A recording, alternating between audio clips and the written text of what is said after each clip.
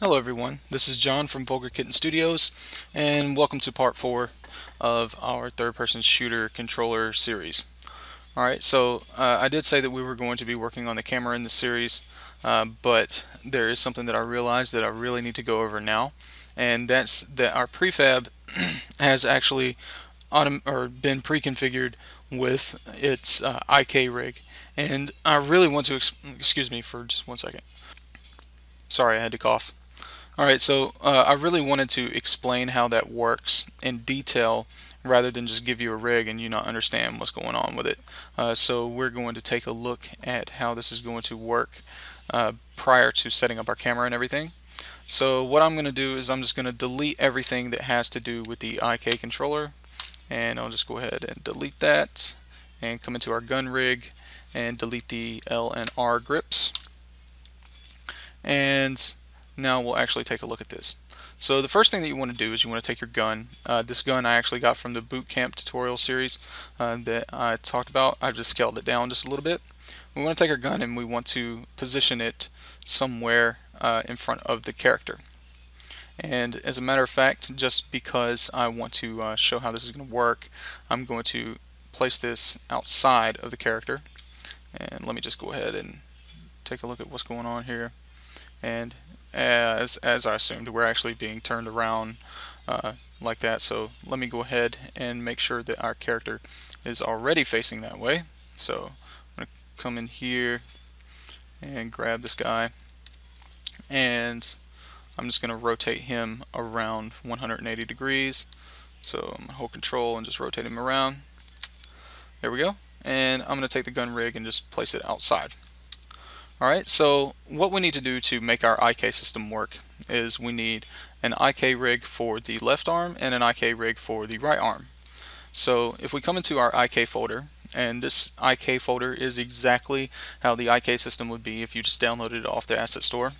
We're just going to come into the prefabs folder within here, and we're going to grab this IK limb.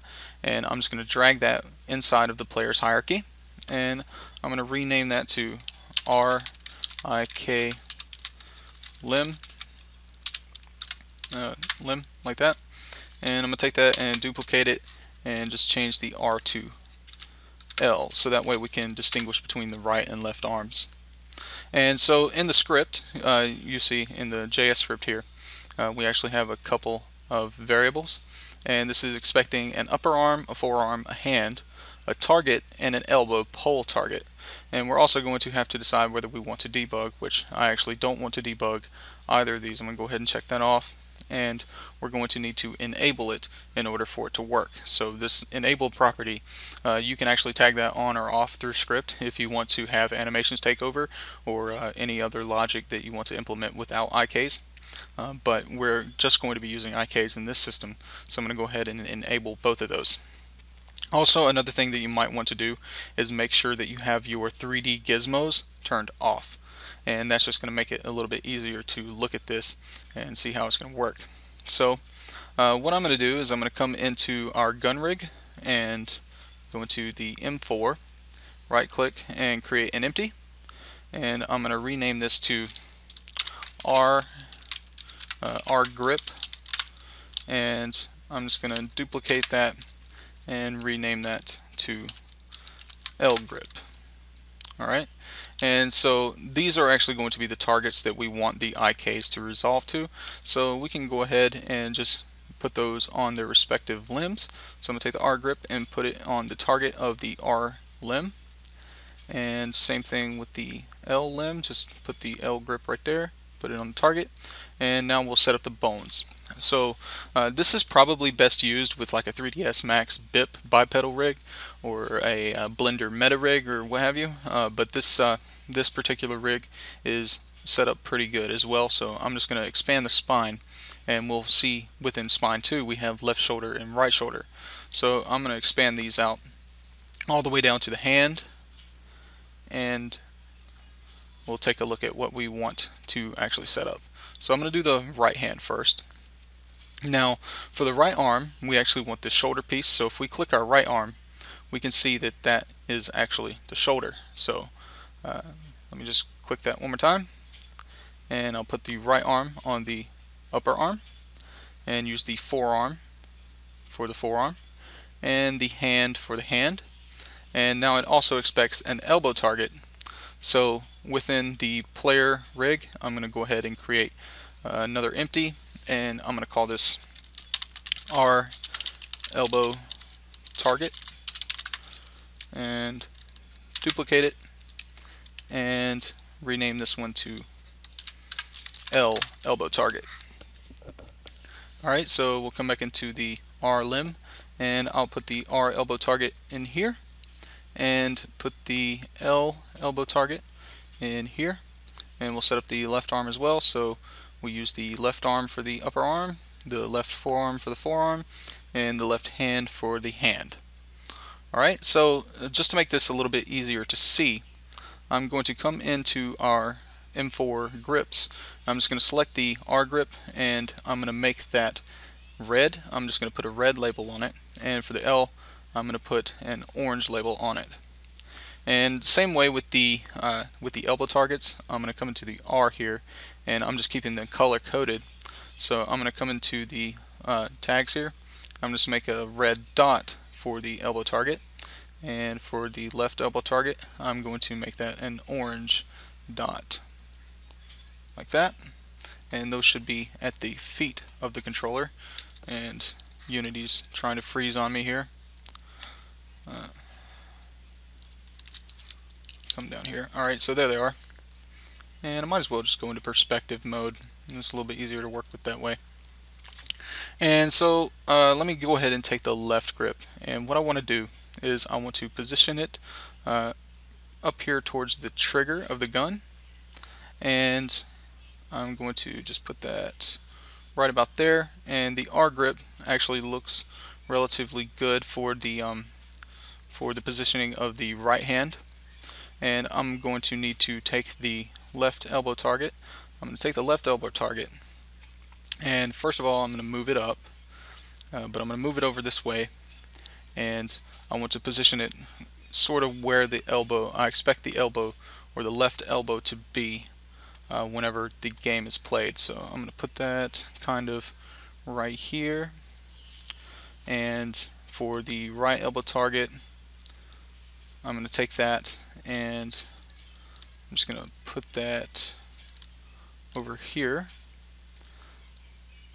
probably like right up towards the waist, and that looks about the same as what we had it before. Alright, so we're going to go ahead and play the game, but we're going to notice that there's quite a bit of wrongness going on. So let me just go ahead and play the game, and we play, and I'm going to come back over into the scene view, and we can see that this is just just awful. Okay, so what we're going to actually do is we're going to set up the transforms of these, but we're going to copy them all down onto probably like a notepad, and then just set them back in their transforms when we're outside of play mode. But for the right grip, let's just go ahead and take a look at the gun first. For the gun, I'm going to probably want to scoot that back just a little bit, maybe to about right there, where it's probably about flush with the shoulder, and maybe move it over, well, maybe not over, but definitely move it back some. And for the right grip, I'm going to take the rotation tool, and I'm just going to rotate it to the point of where the hand looks like it's holding on to the grip there. So let me just move that back just a little bit, and well, it's going pretty fast. I want to actually make him hold on to the handle of the rifle. So do it like this, and probably want to change that to global, and maybe rotate it up just a little bit, or yeah, just a little bit, and change that back to maybe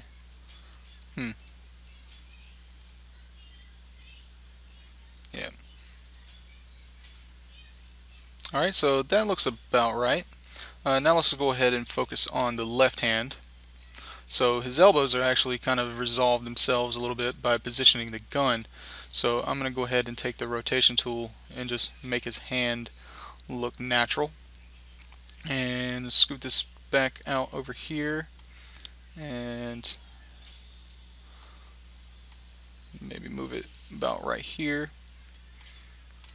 And this can be quite tedious at times, but if you just kind of bear with it, then it's definitely worth it in the future. So just place that there, and it doesn't have to be perfect. I mean, it's not something that our users are going to be looking at too much in detail. Maybe actually rotate that some more.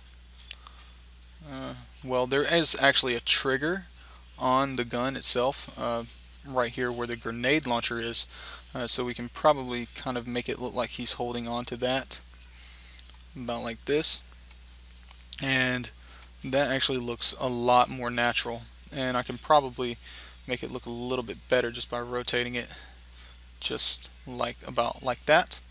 And so those transforms are actually really good for what I want. So I'm going to go ahead and pause, and I'm going to just open up a notepad. And I'll open up Notepad,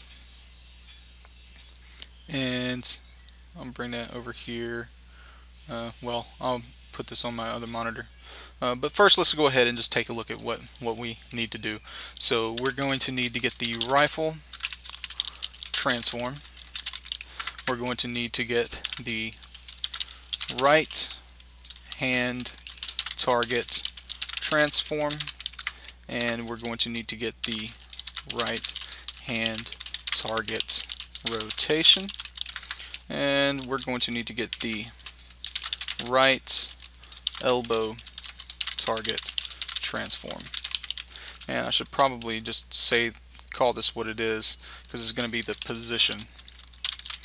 And we're going to need to do the same thing for the left. So I'm just going to change this into the proper words in my notes, just to be sure that I get the right things. And what I'm going to do is I'm actually going to come over here and select those one at a time. I'll start out with the right elbow target, or actually I'll start out with the rifle since that's what we need. And I'm just going to copy the X, Y, and Z of the transforms. So I'm going to go ahead and get the X position, and I'm going to put that in the X right here, and the Y, I'm going to go ahead and get the Y, and get the Z on the position. So now let me go ahead and get the right hand target. I'm going to want to get the position, so I have a field for that under the target position. So X, Y, and Z, and I also want to get the rotations, so I'm going to come back over here and grab the rotations. So for the X, Y, and Z, and then I'll need to do that for the rest of these. And I'm just going to pause the video while I do that, and I'll be right back. Alright, so now I actually have an exhaustive list of all of the transform elements that I'm going to need for the rig. So what I'm going to do is I'm just going to go ahead and stop the game. Alright, so now we're, well, it looks like some of those have actually retained their positions. Let me go ahead and, well, maybe not. Let me play the game. It should be all whacked out again. So yeah, it looks like it is, and yeah, it is. Okay, so while I'm not in play mode, I'm just going to take these and put them into their respective positions. So I'm going to come back to the gun and just go ahead and copy in the X, which I did it in descending order, so X, Y, and Z corresponding to their position there. So just go ahead and place all of these and do the same thing for the hand targets position and rotation. So I'll need to put that in there and put this in the Y and put this in the Z, and obviously need to do the same thing with the rotations as well. So I'll put the X, the Y, and the Z. Alright, so you get the idea of what you need to do. I'm going to pause the video one more time and I'll be back when I'm done. Okay, so I've gotten that done, and One thing to be noted too is the rotations of the elbow targets really doesn't matter. So we can see that that's actually somehow gotten rotated. I might have done that without realizing it, but it doesn't matter in the slightest what its rotation is. Alright, so now that I've gotten all the transforms copied back in, let me go ahead and play the game, and we should see a little bit different effect. And it looks like he's standing appropriately, so let's go back into the scene view, and we'll check it out. So yes, it does in fact look like all of those transforms were pretty good. So we do have a pretty good looking soldier so far, and we might be inclined to make a few adjustments to the position of the gun. But real quick, just to show you why I moved the gun rig outside of the player's hierarchy, is I just want to show you the power of this system. So let me come back into the game view, and as a matter of fact, I'm going to split the game view, and we're going to take a look at how his arms react when we move around. So I'm just going to move back a little bit, and maybe move to the right or to the left, and you can see that there are some IK errors there. But in general, he's holding on to the gun as best as he can. Now once that IK chain is broken, he's going to still try to reach for the gun, but his arms are not going to move outside of their bounds. And if we come back up here, then we can see that he's grabbing onto the appropriate spot, and so that's all good. And like I said, I mean, it's not perfect, but it's definitely better than trying to work with perfect animations and making 100 animations for every single little pose. Alright, so now that we've seen how that works, let's go ahead and move the gun rig back into the soldier's hierarchy. And I haven't really decided on whether I want to put him inside of the skeleton or just leave him right there. But for now, we'll just leave him within the base object of the player's hierarchy, and we'll look at the difference. So now that we have him, we have the gun in his transform, it's going to follow his transform with him. So that's the desired effect that we want to have. Alright, so now that I have explained the IK system in depth, I believe that that is good enough for this particular video. And so thank you for watching, and I'll see you in the next one.